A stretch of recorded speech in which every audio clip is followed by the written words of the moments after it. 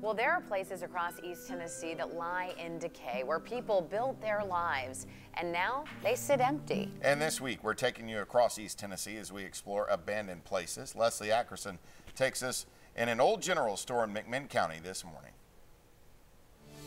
To the average passerby, the little white buildings on State Route 163 between Delano and Calhoun are just rickety structures. To the locals who've grown up there, they bring back memories of bologna sandwiches and good conversation.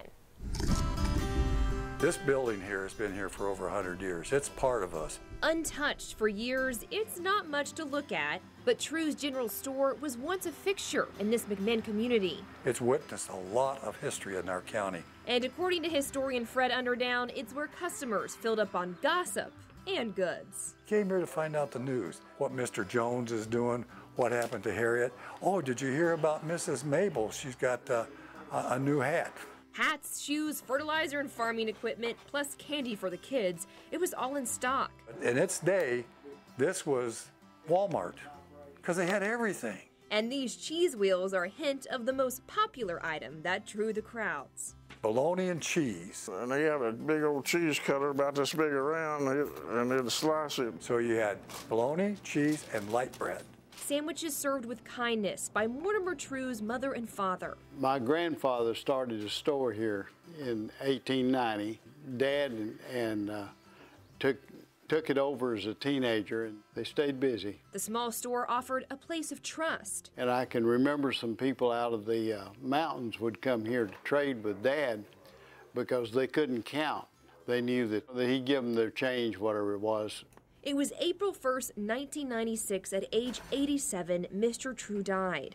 We just closed the doors, and I bought out the air so that it would just be here because it was where Dad had spent his life. 23 years of sitting stagnant and break-ins have deteriorated the beloved building. Abandoned merchandise still scattered across the shelves. There's just a lot of things here that you walk by and you've never seen before in your life, and I think it's pretty cool. Weathered advertisements cling to the walls. While its appearance may be shabby, it's a reminder of the simpler times for historian Bill Bigham. It just means so much to me. You know, how long did it take to cut these boards? It's just amazing. People don't really see it. They haven't given up on the store. The Historical Society is working to raise money and apply for grants. Put a new roof on to save it, and maybe get some volunteers to come down and paint the building and keep the building up. A dream of restoration that could let the legacy of this little building live on.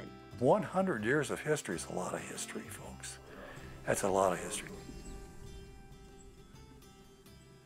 Trew's store is listed on the National Register of Historic Places, and as they mentioned, they're trying to raise money and secure grants to bring it back to life. Right now on WBIR.com, you can continue exploring Trew's General Store. Digital storyteller Elizabeth Sims has put together photo galleries, behind-the-scene videos, and an immersive 360 experience. You can also watch a Heartland series that we did there back in the 90s. Back to you.